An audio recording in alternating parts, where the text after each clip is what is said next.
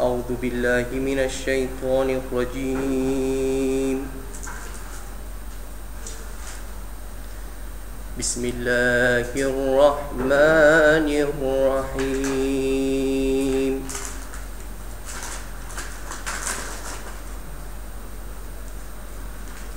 آمن الرسول بما أنزل إليه من ربه والمؤمنون.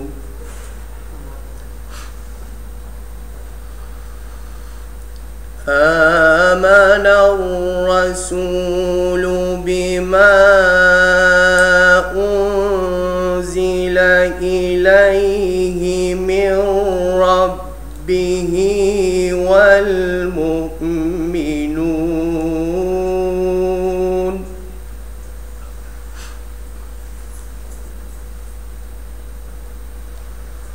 كل آمن بالله وملائكته وكتبه ورسله لا نفرق بين أحد من رسله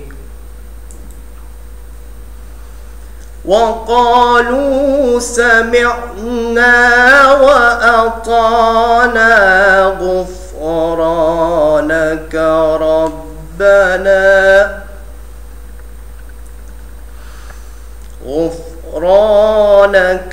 ربنا وإليك المصير.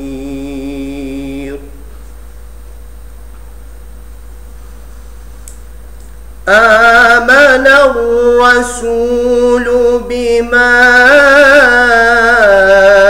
أنزل إليه من ربه والمؤمنون.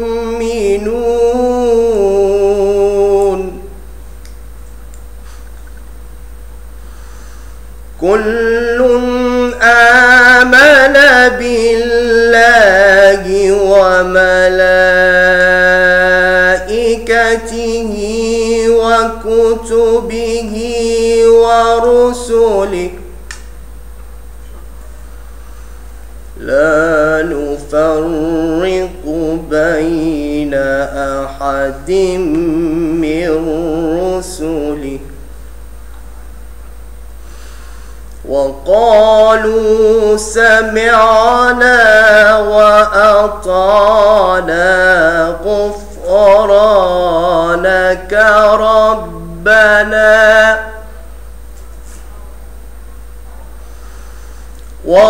وقالوا سمعنا وأطعنا غفرانك ربنا وإليك المصير.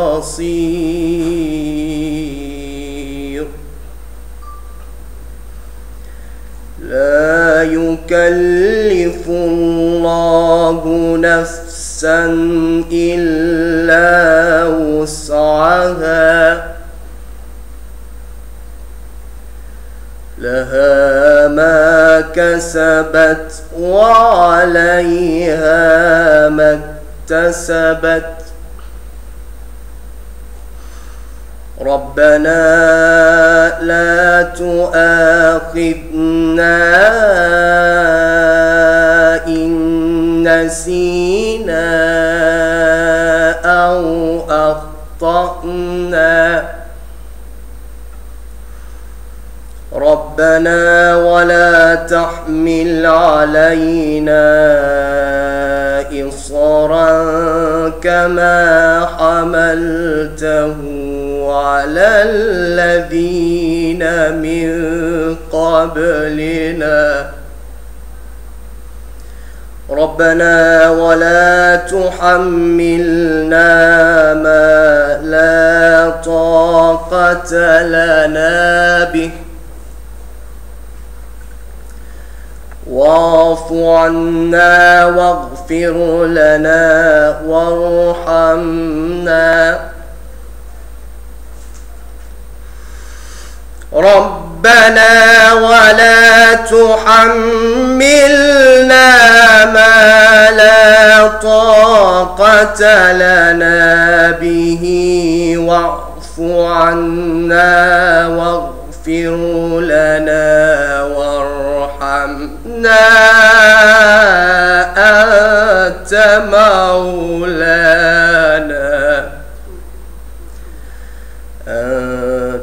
مولانا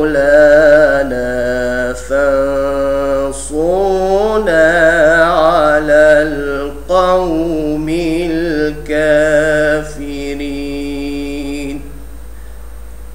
صدق الله العلي العظيم.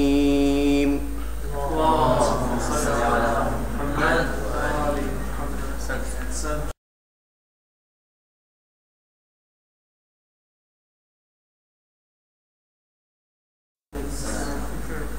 بسم الله الرحمن الرحيم. الحمد لله رب العالمين وصلى الله على سيدنا محمد وعلى آله الطيبين الطاهرين.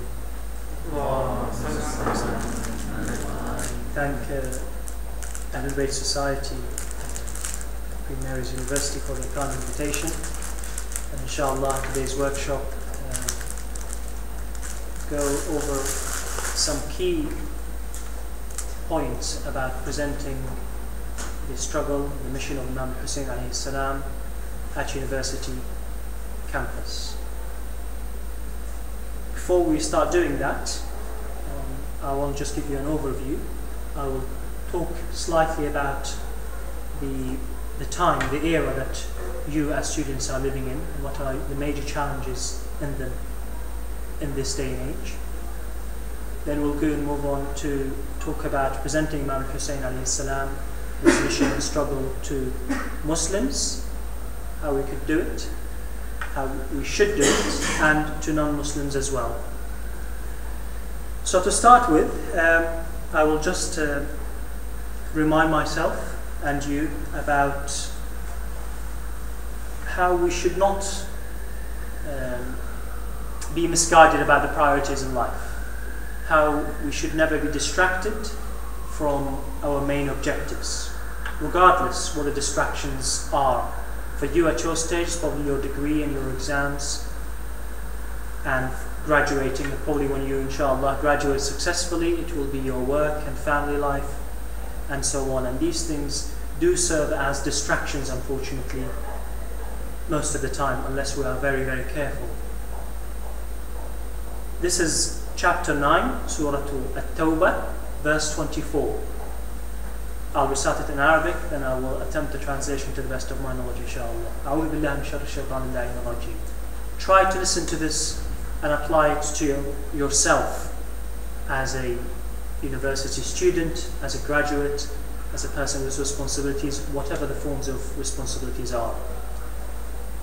A'udhu billahi min sharri shaytanir rajim. قل إن كان آباؤكم وأبناؤكم وإخوانكم وأزواجكم وعشيرتكم وأموال اقترفتموها وتجارة تخشون كسادها ومساكن ترضونها أحب إليكم من الله ورسوله وجهاد في سبيله فتربصوا حتى يأتي الله بأمره والله لا يهدي القوم الفاسقين. Translation: say to the people, if your parents, your children, your brothers, your spouses, your families, your tribes, if all of this and a wealth that you have acquired and a trade that you fear the loss of, it could be your degree, your profession, and shelters, housing that you love, if all of this, starting from the families, wealth, housing, if all of this is more beloved to you, is dearer to you than Allah, His Messenger, and jihad and struggling in the path of Allah subhanahu wa ta'ala, then wait. Wait until Allah subhanahu wa ta'ala will bring His command to pass. And Allah does not guide al-qawm al-fasiqeen, the wrongdoers. Pretty heavy warning really for those who take in life exams or profession or family as hurdles for them to participating, for example, in spreading the message of Imam Hussain alayhi salam. That's what I'm trying to get you to think. Whatever the priorities are, whatever the barriers are, whatever your responsibilities are, nothing should distract us from serving Allah subhanahu wa ta'ala's purpose. And if Imam Hussain alayhi salam sacrificed his life to save this religion, then I say we claim that we are his followers, and we would have been happy to sacrifice our lives with him on the plains of Karbala. I say today at Queen Mary's in London, are we ready to sacrifice some of our time for Imam Hussain alayhi salam, spreading his message, defending his cause? So a bit of overview about the major challenges that you are facing at the moment. For my basic understanding of the world we live in at the moment, the believers, the Muslims, the followers of Ahlul Bayt, the students, face a common theme in this world. That is a sensation that religion, divine guidance, needs not to have any presence in our daily lives on ideological level and practical level. That is the theme of the world we're living in at the moment. Let me elaborate. So, the educational system, the media, all the educational institutions that you are studying at, they're all trying to preach one message, that is, God does not exist. A recent documentary came out on BBC last week, continuously attacking this notion, this concept that God does not exist. So atheism on the ideological level. And this leads obviously, consequently, practically, socially, to a very liberal style of living. A style of living which is deprived of the presence of God, deprived from the presence of religion, deprived from the necessity to be a follower, to be obedient, to be guided by a set of moral concepts of religious origin. Because of misunderstanding of religion, some misconceptions about religion, or maybe, as we're going to come to explain, mispresentation of religion. Are you all, before I move on, this is a workshop by the way, so I want you to interrupt me. Are you all aware of this era that most of your colleagues at the moment, if you ask them when you are about to form a family, are you going to get married? Some of them will say, a significant percentage of them will say, actually, do you need marriage? What is marriage? Piece of paper in church or the mosque? We don't need marriage. You're going to send your children to a religious school to teach them some of the religious moral values? Not really. We don't need them. So, essentially, the new generation is developing with this theme in life that we could live without the presence of God or religion. That is the theme of the Western civilization, and it's obviously because of its domination and because the whole of the world looks up to the West, and this is obviously expanding. If you go back home, most of you, your parents come either from Asia or the Middle East, go back there. There's the educational system and the educated elite. A significant percentage of them think religion does not need to have any presence in our lives. Do we all see this? Yeah? When was the last time you heard the word God in a physics lecture or biology lecture? I did medicine for 5 years at St. George's University of London. No one mentioned God. In fact, continuously, for 5 years we were bombarded by one stream, one point of view. God does not exist. And religions, troublemakers. Avoid them. You could do well without them. That is the theme. So that's the domination of atheism, liberalism, lack of presence of God. That is one global challenge for humanity and believers overall. And you need to be aware of these challenges, so you could, when you are members, active members, inshallah, of Ahlul Bayt Society, and when you graduate, you will be, inshallah, continue to contribute back to your community. You need to be aware of the challenges. What is happening out there? What do I need to do? And the other major challenge is within our own house, the Muslim house. And that challenge is Wahhabism.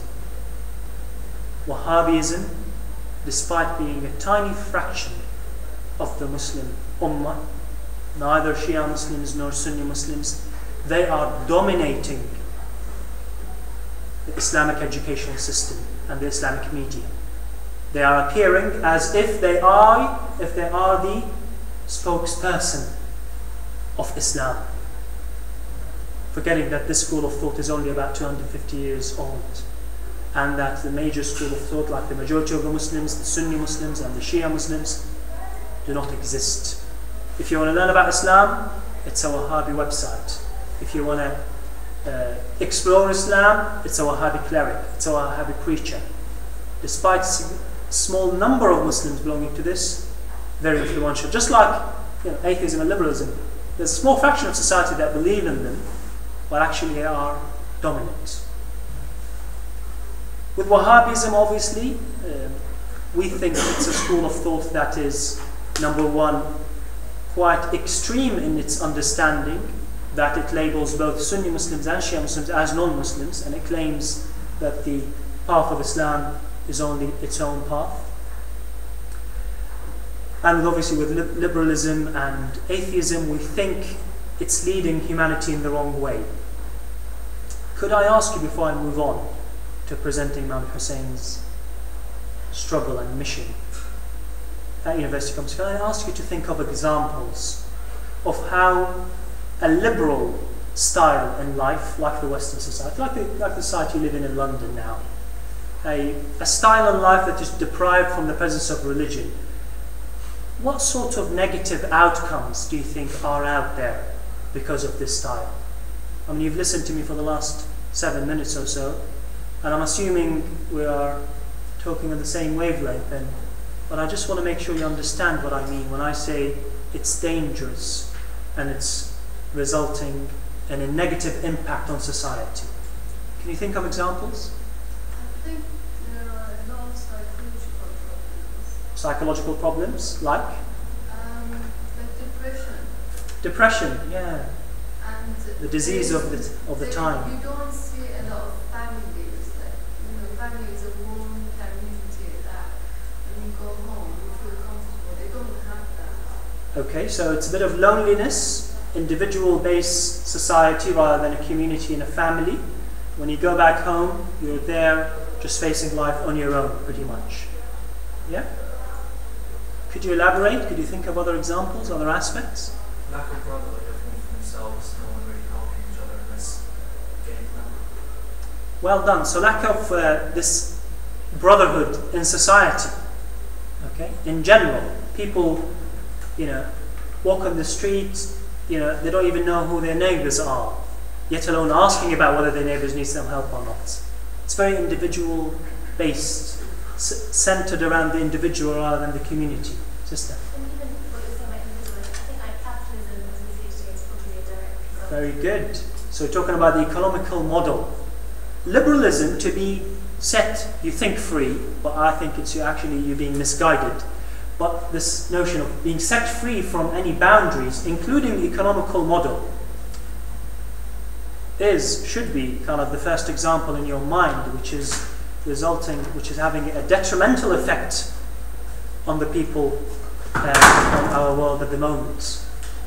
The economical system, at the essence of it, Islam and most religions have very strong stance against interest. Right?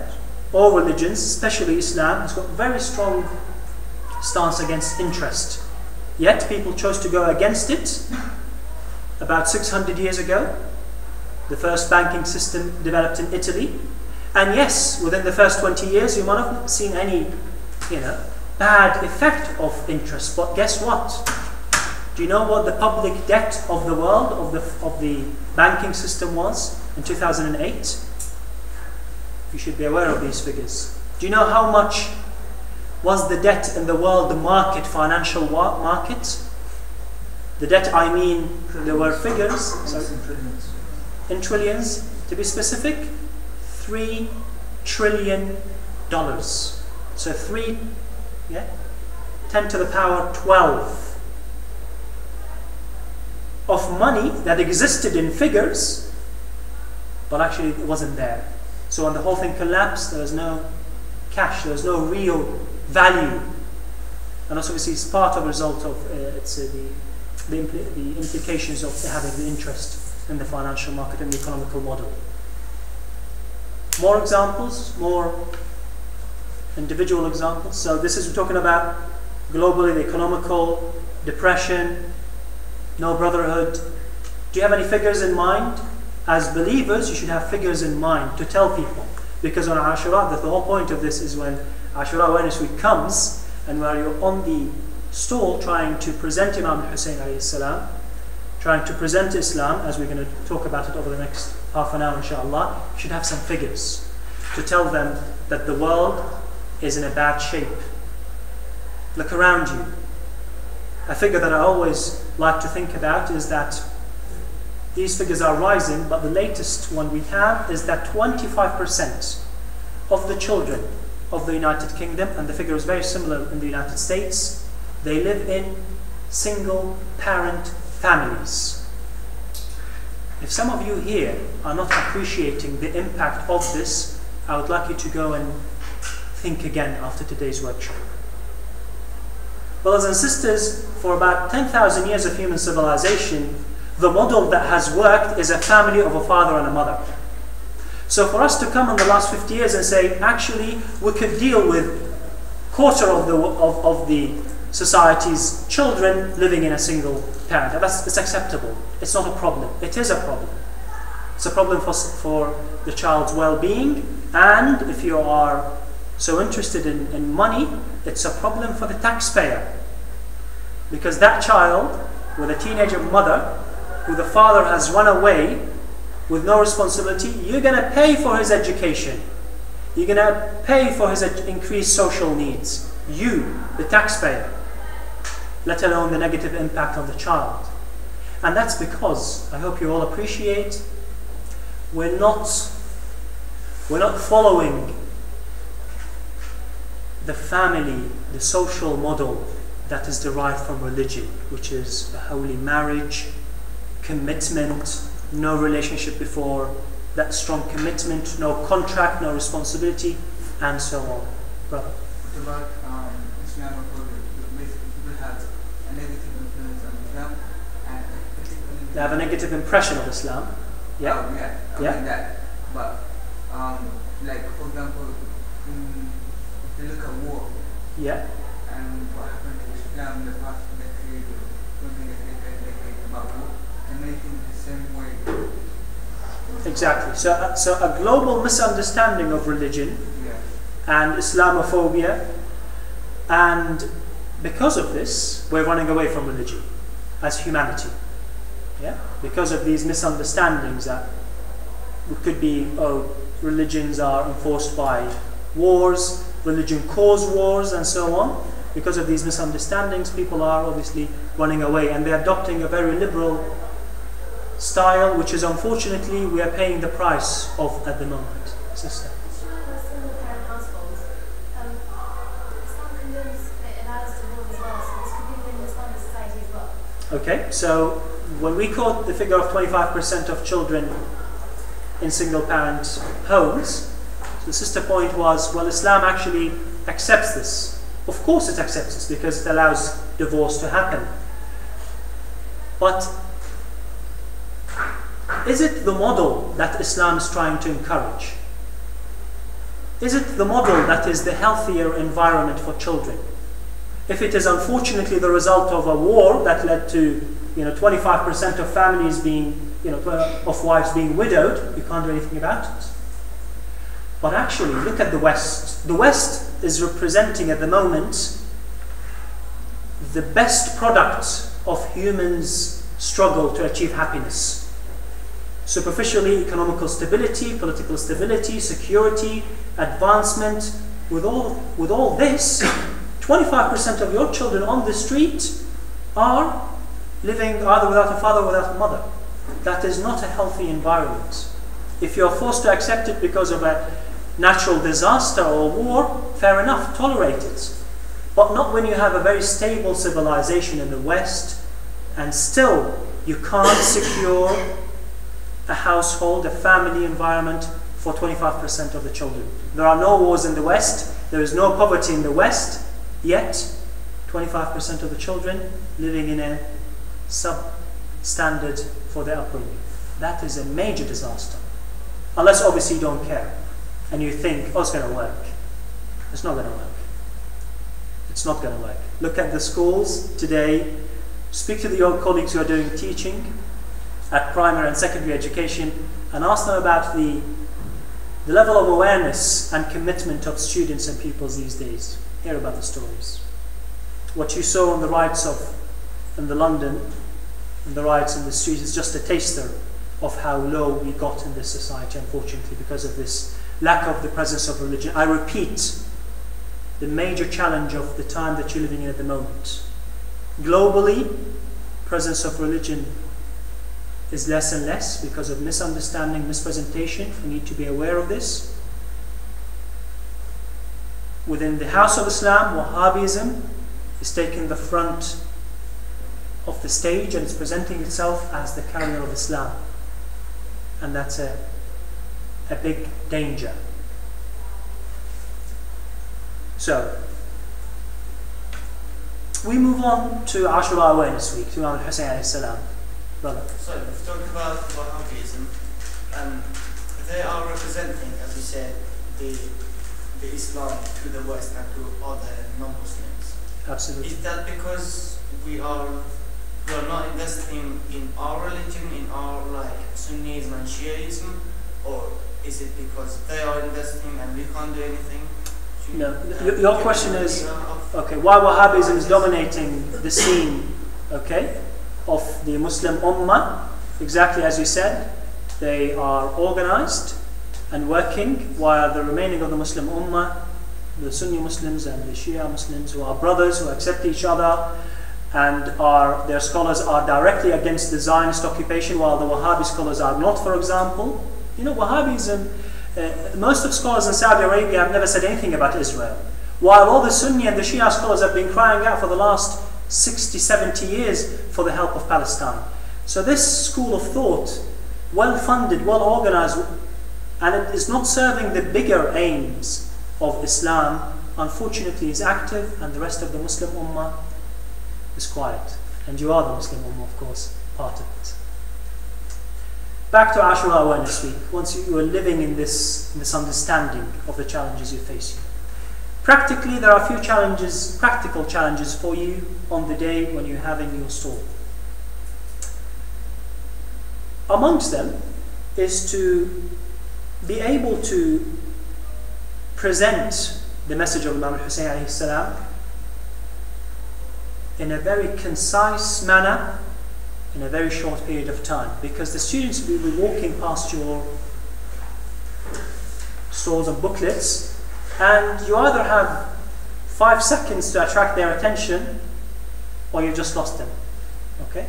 They didn't see something that would interest them. I mean, the whole point of Ashura Awareness Week is to raise awareness of Imam Hussain to people who don't know about Imam Hussain alayhi salam and his relevance to their lives. And we will be talking about the relevance of Imam Hussain in a minute to the Muslims and to the non-Muslims, slightly differently.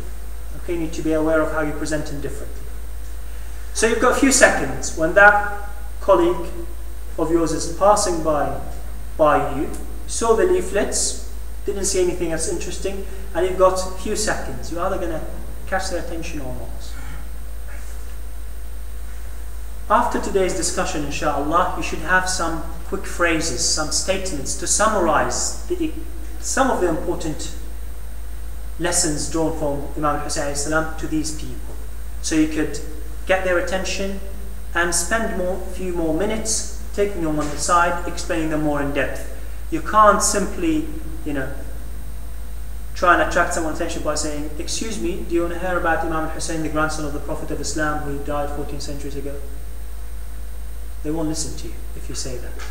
So make sure you, amongst you, before the week, inshallah, sit down and agree on certain phrases.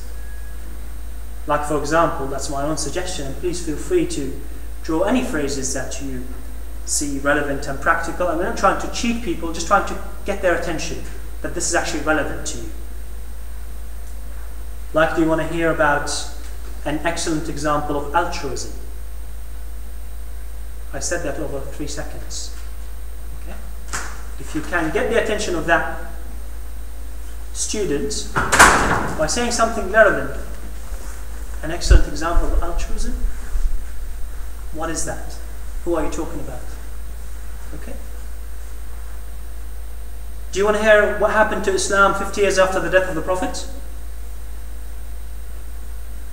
What happened to Islam 50 years after the death of the Prophet? I'll tell you in a minute. So you're trying to just get them with a question. Tell them a phrase, something that would get their interest. Don't try and pass the message immediately. This is the man who saved Islam. You can do that when they are with you and ready to listen to you, but try and get their attention with a phrase, something that you develop between you. And these are just 2 simple examples of you doing that. Okay. First part, how do we present Imam Hussain to the Muslims? Right? And then we move on to the non-Muslims. Do you have any questions before I move on? No? Everyone's waiting, inshallah. I hope it's relevant and practical. Okay. Imam Hussain for Muslims. Let me give you just a quick historical background, because most of us, including in our centers, followers of Ahlul Bayt alayhi salam, we tend to talk about Imam Hussein's movement from what day? Maximum, if you stretch back and the speaker is well aware, he would speak about Imam Hussain from what? His first of Muharram, from Hajj, which is approximately, he left on the 8th of the Hijjah, didn't he? And Muawiyah died about 2.5 months before that. So maximum, they would go back either 1st or 2nd of Muharram, or they would go back 8th Dhul Hijjah, when he left Hajj before the day of Arafah, or they would go back as far as when Muawiyah died, which was 2.5 months before that. To me, that's one of the main mispresentations of the revolution of Imam Hussain done by us. You know, when I spoke about religion and how there's a global misunderstanding, because we mispresent it. Imam Hussein's movement started with the death of his brother, Imam al-Hassan, which was when? Okay, so Muawiyah died year 60 to the Hijrah. Imam Hassan died, he's not died, he was killed 10 years before that, year 50 to the Hijrah, which is why I said, in one of the phrases I'm trying to get you to use to get the attention of a Muslim, do you want to hear about what happened to Islam 50 years after the death of the Prophet? It's actually 50 years of the Hijrah, so it will be about 40 years after the death of the Prophet. Excuse me for the correction. Year 50 to the Hijrah, when Muawiyah killed Imam al-Hassan alayhi salam, listen to this part so you've got a vision of how Imam Hussain, how relevant is he for the whole of the religion of Islam, not for Shia Muslims, for the whole of the religion of Islam. Year 50, Hijrah, Imam al-Hassan killed by Muawiyah, 10 years. These 10 years are essential for us to appreciate the importance of Imam al-Hussain for Islam. Because during these 10 years, the 3 elements needed for this religion to survive as we have it today, alhamdulillah, grace to Allah subhanahu wa ta'ala and to the martyrs, and the first amongst them is Imam Hussain. 3 elements are needed Muawiyah, for 10 years, he attacked all of these three elements. Three elements. Number one, the true guardians of Islam. Awliyaullah. If you want Islam to survive, you need to know who are the true guardians of Islam. You can't just assume that everyone knows about Islam and I'll listen to anyone who said, oh, I heard the Prophet saying something. Especially you are 50 years after Hijrah, so about 40 years after the death of the Prophet. You need to know the true guardians. You need to know who are the true opposite enemies of Islam. Yeah? You need to be aware who the enemies are, because otherwise you might be listening to them. You might be learning from them. And hence the religion cannot survive if you don't know who the true guardians and you learn from them, and you don't know who the true enemies and you avoid them. Are you all happy about this? So it's very simple, but Muawiyah is very clever, by the way. Muawiyah is a very clever man. Guardians, enemies, and the third thing you need, like any religion, for any movement to survive, you need the support, the loyal supporters. If you don't have loyal supporters, you can't do anything. Imam al-Mahdi salawatullahi wa salamu alayhi today does not have enough loyal supporters, so he's waiting. He is waiting. Yeah? So even if you have the greatest leader ever, if you don't have loyal supporters, you can't do anything. You just have to wait. Okay, three elements, just quickly, over 10 years. Look at what happened to them. The guardians, who are Ahlul Bayt alayhim salam, Muawiyah, completely changed the position. The true guardians are Ahlul Bayt, and the true enemies are the progeny of the Umayyads.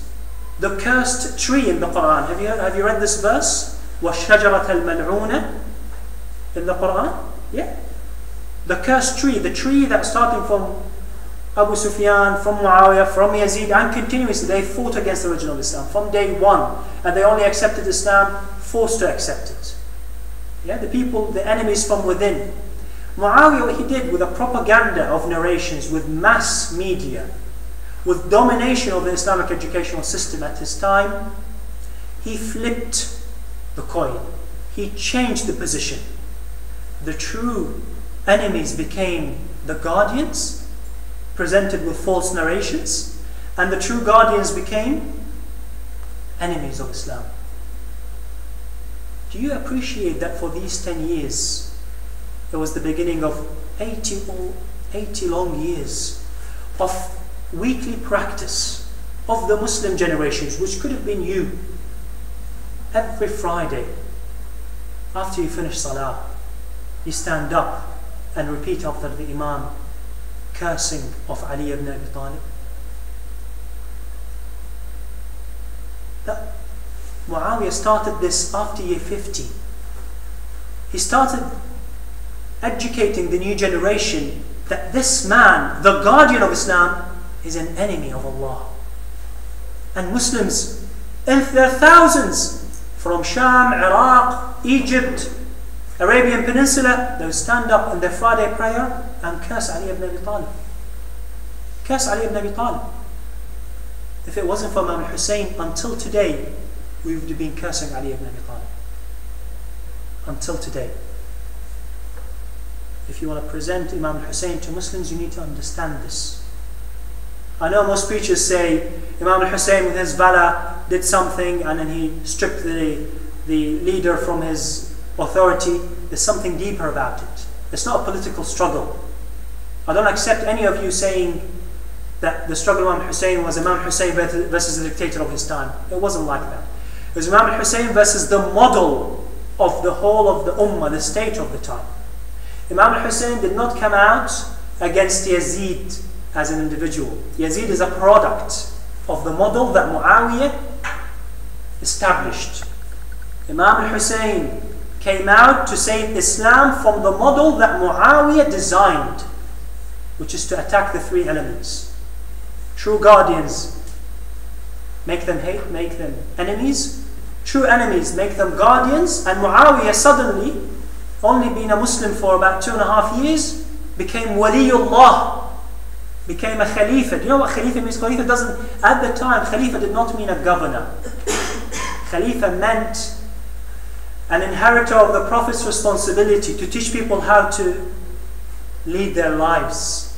And so did Yazid. Obviously, we reached such a low stage that Yazid became Waliullah. Okay? So this is what Imam Hussain came out against. Not a political struggle against a dictator. That's a mispresentation of the struggle of Imam Hussain. And the third element, the loyal supporters of Ali ibn Abi Talib, of the Prophet, the people who knew the true narrations about Ahlul Bayt. I'm not talking about Shia Muslims, even Sunni Muslims at the time. Even people who did not agree 100% with Ali ibn Abi Talib and Hussein. He silenced Muawiyah, silenced all of them. He wanted to keep that generation that lived with the companions, with the Prophet, silent. So his propaganda could overtake and these guys would die. And until today, the Muslim Ummah would have been seeking nearness to Allah with Muawiyah and his progeny, and seeking nearness by cursing Ali and his progeny. And imagine what would the Muslim Ummah would be looking like if these leaders were awliya Allah. So he attacked the loyalists, he silenced them, and the new generation of Muslims starting to grow.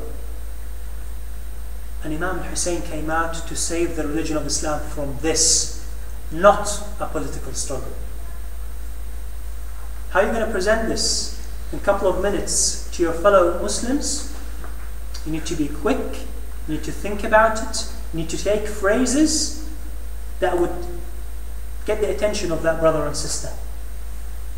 Are you all happy with the... I just want you to understand it, then it's up to you how you present it. You want to tell them, shall I tell you when was Ali ibn Abi Talib the companion cursed? Do you want to tell me, do you know when did it start?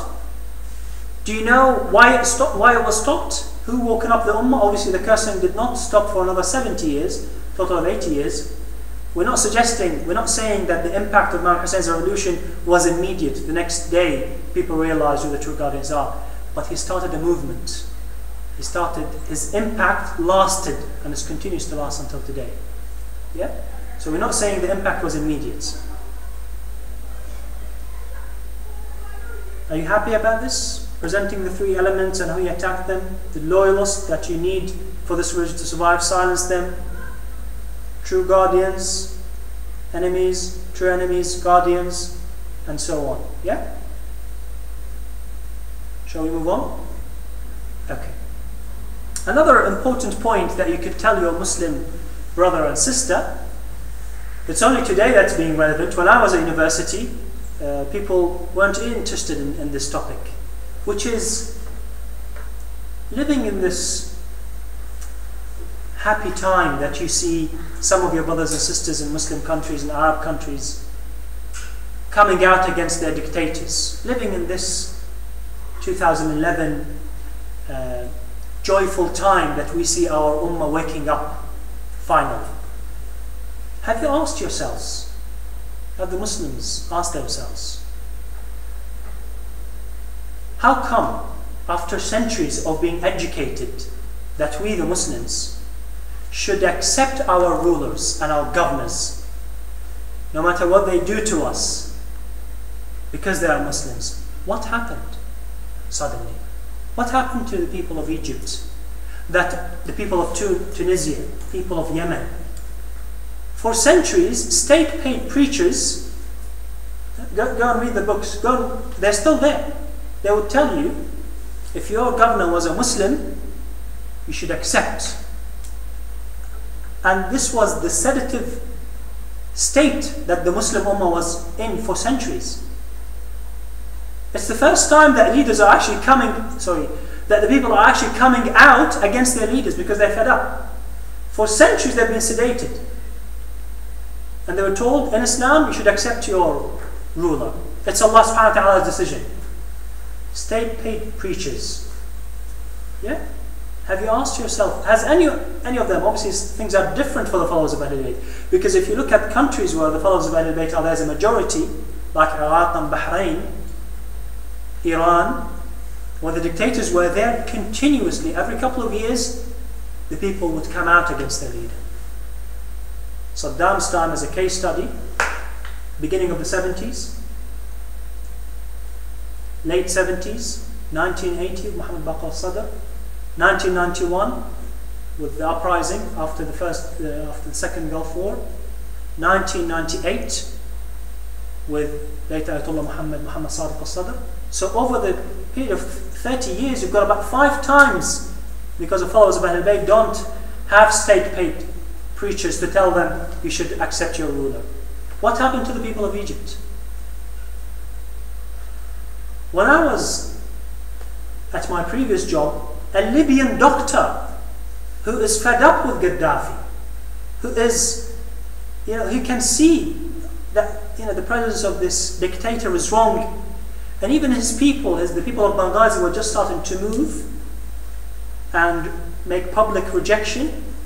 He came up to me and said to me, I want my people to do it, but is it Islamically acceptable? So I tell the Muslim Ummah that you shouldn't listen to state preachers anymore, state-paid preachers anymore. Alhamdulillah, they're not. And if some Muslims are out there looking for legitimacy of what they're doing, they should look up at Imam Hussain alayhi salam. I don't need a scholar who's paid by Saudi Arabia to tell me that I need to accept my ruler if he's unjust, if he's zalim. I've got Imam Hussain. And I want you to tell the fellow Muslim students on your campus that if you're ever still wondering about whether it's acceptable or not, this common sense thing that he's unjust, he's a dictator, he's a butcher, and the preachers are telling you, accept brother, tolerate brother, tell them, don't worry, you have a legitimate figure, the grandson of the Prophet, an Imam for all Muslims, who was the first to lead the struggle against Muslim dictators and Muslim unjust rulers. And that's a significant point. I want you to think about it.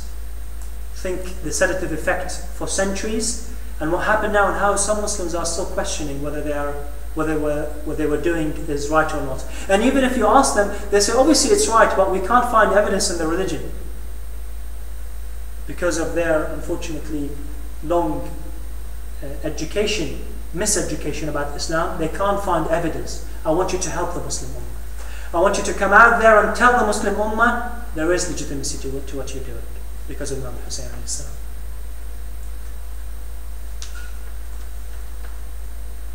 So if I ask you, if I am that Muslim student passing by, if I say, okay, so Muawiyah attacked the 3 elements, but how did the struggle of Imam Hussain help to save the 3 elements? What would you respond? Get you to think. This may not be the examples you're going to come up with or the answers, but just I want you to think. Fair enough, so you call the attention of a brother or a sister, you say to them, do you want to hear about Ali ibn Abi Talib being cursed? You say, astaghfirullah, when was he cursed? Take him to the side and start talking to him. Explain to him about the 3 elements. You say, well, mashallah, but how did the struggle of Imam Hussain help the 3 elements being saved? Or being, presented in the right way? The fact that he took his family, proves that wasn't a political struggle. Okay. I mean, it can't be seen as a battle. It was a massacre.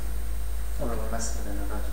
So a very good point. So the fact that he was, accompanied by his family, not equipped with weapons of war, heavy war, except simple weapons like a sword, it shows that he wasn't going out there for a political struggle, to try and claim authority or political position. That's a very important feature of the struggle of Hussain. So, I think one of the biggest distinctions between Muawiyah and Yazid was that Muawiyah's sort of disbelief and anti-Islamic notions were hidden. So openly, he was like a good Muslim and he was really good at all the PR stuff. Okay. Many people think he was amazing.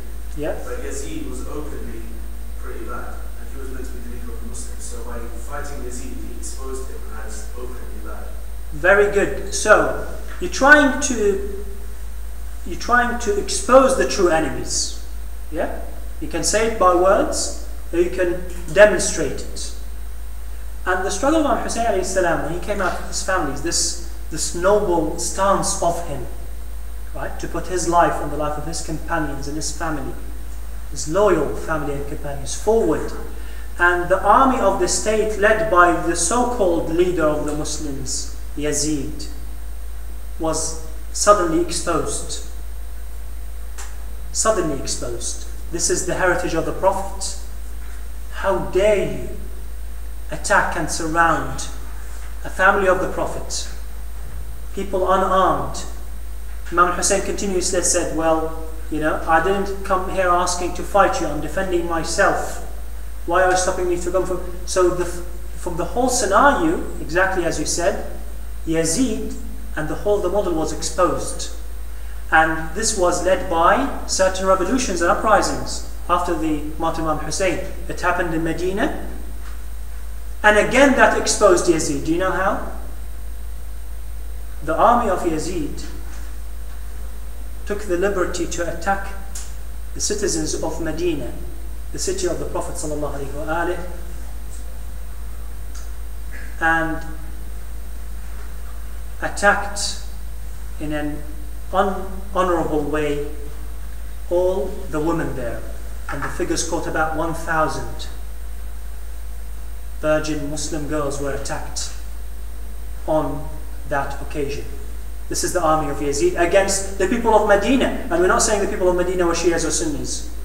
We're not saying they were the supporters of Imam Hussain, which is why this is relevant for the whole of the Muslim Ummah. So again, this exposed Yazid. And followed then by Mecca. The people of Mecca revolted against him, and he attacked Mecca. Okay? So the struggle exposed the true enemies. Okay, that's very good. Other aspects? It was like an awakening. Like an awakening. Very good. An awakening to the Ummah. Exposing, you know, the so-called leader, and showing the true nature of Hussain alayhi salam and the family of the Prophet sallallahu alaihi wasallam. The fact that was hidden and his father being cursed on the minbar for 10 years, this is the son of Ali ibn Abi Talib. This is what he represents. These are the family of the Prophet and the loyal supporters. So showing the true nature of Ahlul Bayt alayhi salam. Add to that, Imam Hussain didn't just go and fight and defend himself and die. For 2.5 months approximately, between the death of Muawiyah and between the 8th of Dhul Hijjah, when he left Medina going to Kufa, he used these months to set the loyalist, the third element, is to set the loyalist free in the Muslim nation, to talk about Ahlul Bayt. So basically mass preaching against the propaganda of Muawiyah for 10 years. And these were noble people, were known amongst their communities, not a state-paid narrator by Muawiyah. These were people who were known amongst their tribes and their families. He ordered them to go out and speak about Ahlul Bayt alayhi salam. And he left, you probably know this, he left Medina to Mecca, and he waited in Mecca until the 8th of Dhul Hijjah. And the Hajjaj were coming. He would meet them and teach them about Islam, teach them about Ahlul Bayt. Not obviously teach them how to pray, but teach them about the 3 elements that they need for the religion to survive. Okay? So expose the true nature of the state, expose the true nature of Ahlul Bayt, preach for the Muslims for a couple of months, and obviously the shock, the awakening that we discussed. It has loosened the grip of the state on the loyalist narrators, and after the collapse of the state of Yazid, all narrators, Shia narrators and Sunni narrators, came out and started to teach Islam, true Islam. And for the first time in the history of Muslims, because of Imam Hussein's revolution, there was a separation made between the person who climbs the ladder and becomes the political leader, the Khalifa, and between someone who teaches the Muslims their religion. Prior to Imam al-Hussein, the 2 positions were combined in one person. It was the Khalifa, the political leader, and the person who teaches the religion. After Imam al-Hussein, to a significant degree. We're not saying it happened immediately, but gradually it was the result of his revolution that all of the Muslims, Sunni Muslims and Shia Muslims, start taking the political leader as one thing. Yeah, because Marwan ibn Abd al-Malik, or Marwan ibn al-Hakam, who managed to secure the state after the death of Yazid. Marwan ibn al-Hakam, no one took him as a teacher of Islam because they know his background. So the whole of the Muslim faith was saved by this struggle of Imam al-Hussain. I'm trying to explain it in long words, but you're going to have to condense it, make phrases, be able to present it to your Muslim friends, brothers and sisters when you're doing this quickly, to the point. Okay? But you need to understand the background, of course, before you do that. Sister? You're saying, brother said that Yazid was openly evil and Muawiyah was kind of being very clever and cunning, as you said. Isn't that why the Hassan distinguished between the two? Like, so they will agree with you that Yazid was evil, but Muawiyah was looking, or like, there's the difference. Should we like touch on that in our thing, or just kind of leave it at that? Okay, so the question is, fine, so Yazid is well exposed. Well, some of the Wahhabis will try even to combat that, by the way. They'll tell you, be careful with Yazid. It's not to the same, but anyway. But of course, you're absolutely right. All Muslims, and I mean Sunni Muslims and Shia Muslims, hold Yazid as a corrupt figure. Imam Hussain to have done exactly the right thing to do. But for Muawiyah, obviously, there is a debate. We're trying to explain to them historical accounts. We're not trying to convince them of a particular image. The aim of the stall is to raise awareness about the importance of Hussain alayhi. And when they say to you, well, it's been 14 centuries, and it's a battle that's, 70 people were killed in it? Probably less. There's been many battles after this, with very pious men and women being killed. So what's the point? Well, the point is, there was a model started by Muawiyah. What do you think of Muawiyah? I don't know. All I know is he started cursing Ali ibn Abi Talib in every Friday prayer, starting after killing Imam al-Hassan. That's what I know about him. Okay? So, try to avoid conflict, but you're trying to draw them this talk. If they say to you, no, Imam Ali was never cursed, go and get your references and show, well, actually he was. At the time when Muawiyah was the ruler of the Muslim state. Okay? So obviously we're not trying to create conflict here. Please try and avoid topics that would distract you from passing the message of Hussain. We're trying to tell the people, look, if you want legitimacy for the uprising and the revolutions in the Middle East and the Muslim world, this is the figure. If you're trying to understand how the religion of Islam was saved, it's because of this man. What's the relevance of it to him? To the non-Muslim world, we'll come to it in a moment. We're trying to appreciate this man and draw lessons from him. And there are many lessons from Ashura that you could talk about, and I'm sure you are aware of them, but I'm concentrating on the mission of Imam Hussain. Trying to avoid topics of conflict and practical advice. Some people would come to you and try to start a discussion about topics that would cause conflict. How would you deal with it? Someone would come to you and say, what do you say about the wives of the prophets? Straight away, face to face. You're trying to talk to a brother or a sister and comes to you, excuse me, brother, what do you say about the wives of the prophet? Tell me. Wait, how are you going to deal with it? That's very comfortable for the school itself, and if you want to talk about something like that, you can have a Okay, so tell him, sorry brother, do you want the answer to the question? Could you come at 3:30? I'll meet you in the canteen. You want it now? I can't give it to you. 3:30, 4 o'clock maybe? Yeah? With a smile, shake the hands, see you later brother, inshallah. Yeah? Someone comes to you with an agenda, make sure you know not to be drawn into this agenda. Yeah? I'm more than happy to answer the question of what we think of the wives of the prophets. Yeah? I'm happy to say that Yasser Habib does not represent me or my school of thought, right? I'll be able to explain it, but not now. Now I'm talking about something different. Do you want to listen to it, brother? If not, see you later, inshallah. Yeah? Be confident. Don't be drawn into this. Okay. So avoid these topics. And if people will draw you into it, be confident, apologetic, and you divert them, not they divert you. Sorry. Yeah, sorry. Yeah, regarding that, sometimes the topic that feels, when we have to come up is that of, the accusation of grave worship. And so, okay, so I see people doing that. yeah. So again, so misconceptions. Tatbir, grave worshipping, what do you say about the companions? What's your view about Abu Bakr and Umar? Brother, do you want the answer? Come back at 3:30.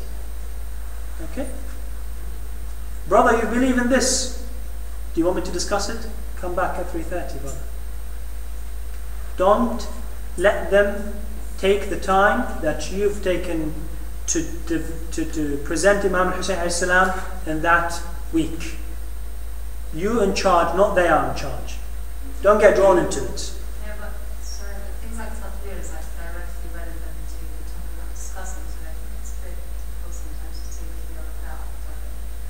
Okay, I accept that. Tatbir, for example. Yeah, so grave worshipping, what for Imam Hussain? Well, yeah, sort of.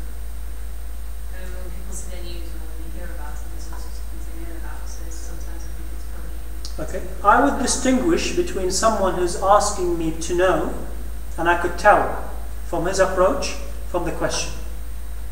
Not getting 3-4 people with him and saying, brother, you worship Imam al-Hussein. Brother, you hit your heads with swords. Yeah? I could distinguish someone who wants to know about it, and I would take him to the side and explain to him, I'm not trying to hide anything. I've got very firm answers, and I'm very confident of this school of thought, of this religion. Alhamdulillah. So, if he's someone who wants to know, I will answer him or her in details on the side.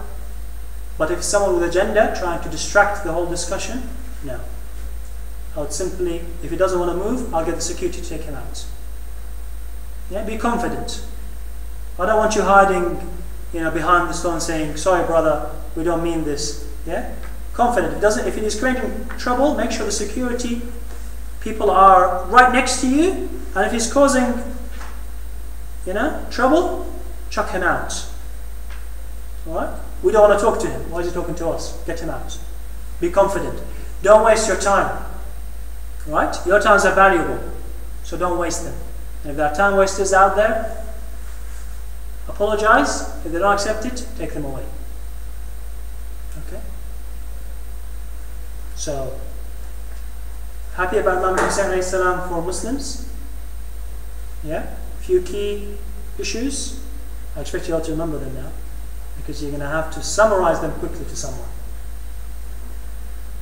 Okay, now what's relevant to 97% of the population of this country? Imam Hussain for Muslims, for non-Muslims. Sallu ala Muhammad wa ali Muhammad.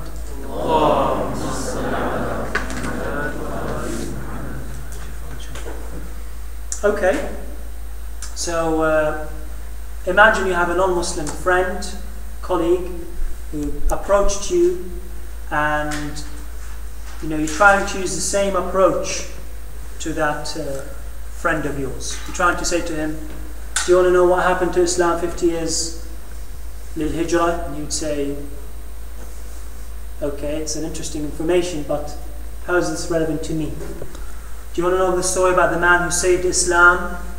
You say, okay, this is a very noble, cause, saving a religion, but why is this relevant to me? Why are you telling me about a man who saved Islam?